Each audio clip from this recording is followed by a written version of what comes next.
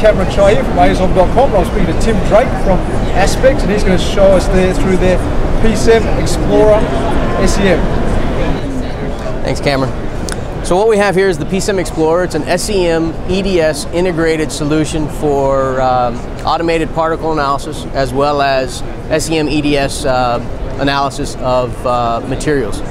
So we have a gun cap going down through the column. We have a integrated stage chamber that's about 5 inches deep by 6 inches wide by 7 inches in depth, so that you can load large samples into the chamber.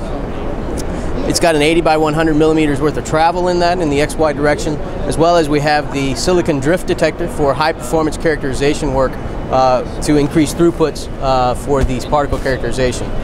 We, as a SEM vendor, are fairly unique in the sense that we have one integrated package from the EDS to the SEM, which allows us to do some very unique things for particle analysis.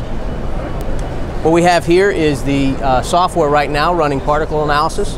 You can see here in the upper left-hand corner of the monitor, we have particle scanning of this image. You can see here in the green, the detailed, where we're actually grabbing a thumbnail picture of that particle as it's being analyzed, as well as we're capturing an EDS or elemental composition spectrum for the identification of that material.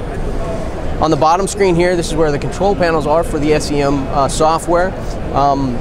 Everything's controlled using a mouse, as well as while the analysis is being performed, we're automatically identifying all the features that are being seen here. So you can easily see that we've got about 300 particles, as well as the amount of time left for the analysis. If we go back over here to the stage tab, you can also see we've set up a certain area for scanning. So all we have to do is simply set up an area for scanning, and it'll automatically go in and characterize these particles. You can also do manual imaging, just like you would for any other electron microscope, as well as acquire EDS analysis for elemental purposes as well. Okay, Tim, who typically uses these types of instruments? We find these instruments in industrial applications ranging from automotive to engine manufacturers, as well as the health science industry for pharmaceutical companies where they're looking at drug molecules for morphological purposes, as well as identifying contaminants. And also in the forensic community, where we look at gunshot residue analysis, where you can identify whether or not somebody's been in the proximity of a firearm being fired. And do you find that you sell quite a lot of these instruments based on the physical size of your instrument, which is quite small, really? Yes, we actually have a fairly small footprint. It's only about 2.5 feet, or maybe a ½ meter wide by about 1 meter deep.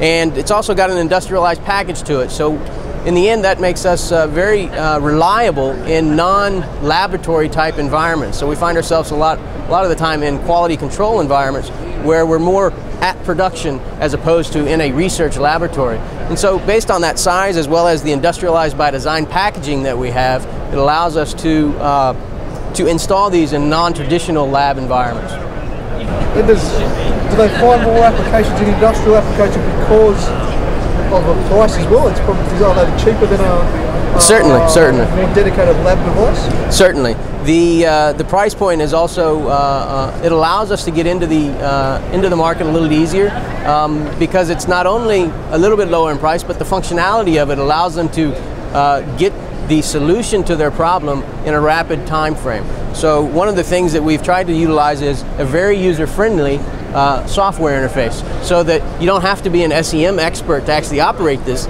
You want to spend more time looking at the data and understanding your process as opposed to becoming an electron microscopist. So that also allows us to have a better benefit in the market as well. All right, Tim, thanks for taking us for a walk through the PSEM eXplorer. Not a problem. Thank you.